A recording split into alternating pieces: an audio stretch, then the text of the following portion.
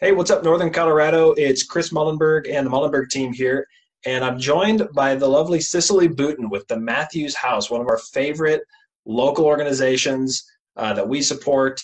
And it's that time of year that they need our help more than ever. So I thought it was a great week to get Cicely on board here to tell us a bit more about what is the Matthews House, how coronavirus has changed how they do their work, and how we can best help them. So, Cicely, how you doing today? I'm doing pretty good, Chris. Thanks for having me. Of course. Thanks for joining us from work from home. It's the new norm. We're loving it. So, fill everybody in on what is the Matthews House and who do you guys serve? The Matthews House is a local nonprofit. We serve youth and families throughout Larimer County. Some of the specific populations that we serve include youth who are aging out of the foster care system, kids who are maybe involved in the juvenile justice system, families navigating child welfare, maybe parents escaping domestic violence or struggling with substance abuse. So we serve a whole lot of different populations, but the point of all of our programs is to disrupt those cycles of generational poverty and abuse. And in all of our programs, we do that by building relationships, trusting relationships, Yep. and providing them with resources. That's awesome. And we got introduced to you guys a little over a year ago, and we were just like so impressed by like how local feel you are, and like you really make it feel like a family organization. That's what we love the most. So you really take these families and make them your own family. And I love the mantra where you guys say, we're about giving a hand up, not a handout, right? It's like there's an empowerment piece to that, where the families, as I understand, they feel really good, right? Because they're contributing in their own help. That's awesome. Oh, yeah. Something that we always say is if one of our participants that we're working with isn't working as hard as our staff to really make change in their life, then all of a sudden we're enabling rather than empowering them. And that's what we're about, is empowering the families to be on the path to their positive future. Yeah, that's awesome. Glad you're doing that. And what do you personally love the most about working at Matthew's House?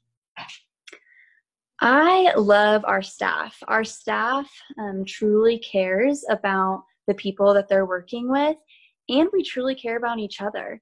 The culture at the Matthews House is really unique, and it has a family feel. It's very team oriented, and we're all very collaborative. It shows. It does. So keep it up. Keep that awesome culture going. So yeah, unfortunate, right? It's COVID-19 time. How has that mainly affected you guys at the Matthews House?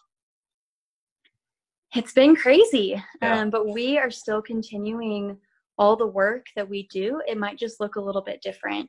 Mm. So the populations, the families and the youth that we serve, unfortunately, a lot of them are hit the hardest because of all of this. And so when someone's already kind of on the brink of crisis and something like this happens, it can become really difficult. So we've really stepped in even more so to make sure that our families know that they're supported and that we're going to walk with them through this.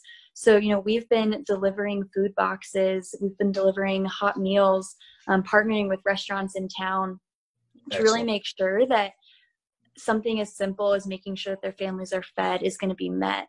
We've been delivering care packages, having a lot of telecommunications to still work on those goals that we were working on before COVID happened.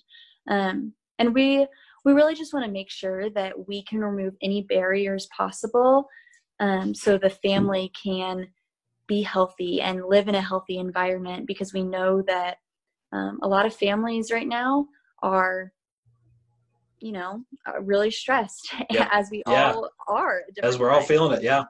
Yeah. It's even more important for you guys and what you do right now, I'm sure. And that's why we have you on today too, is, we're here to contribute and help and get the community behind you.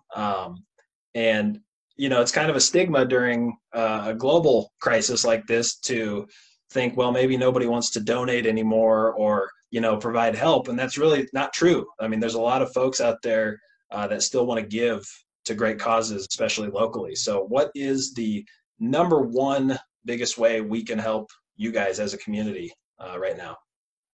Yeah, thanks for asking that, Chris. Right now, we have our Holding Hope campaign going on.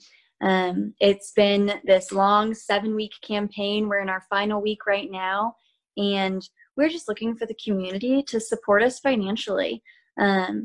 So the Holding Hope campaign, it's replacing one of our biggest fundraisers of the year, Cultivate Hope, that ended up having to be canceled, of course. But the work still goes on. So we're still trying to raise those critical funds. So we're asking the community to really come together. And even if people aren't able to give as much as they normally would give in this time, every dollar counts. Okay, yeah, it's true. And we definitely plan to contribute. I know when we got introduced, we went to the gala, the big annual fun party. So everybody look out for that in 2021 when it comes That's back. right. So we're doing it virtually this year. You can still sponsor tables, fill seats, or do some fun things with the Matthews House to still contribute. So Holding Hope campaign, how do we best locate you guys? Where's the most central place to find you and learn more and contribute? Yeah, probably the easiest thing would be to go to our website. It's thematthewshouse.org. Okay. And if you're on social media, you can follow us on our Facebook page, which is just the Matthews House. Okay, perfect. And we do that. That's how we stay so up to date with you guys, is on Facebook. So you're putting out great videos. Keep that up with stories from the Matthews House, because it really it brings your organization to life for us. So keep that up. We will. We're going to keep sharing with the community the good work that's being done.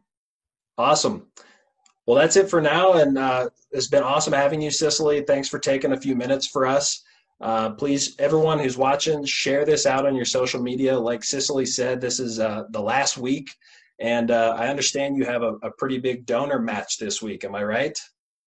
That's right. So today and tomorrow, so May 5th and May 6th, Yep. any donations that come in for our Holding Hope campaign are going to be matched up to $10,000. Wow. So we're really asking people to help us get there, because then your money's doubled.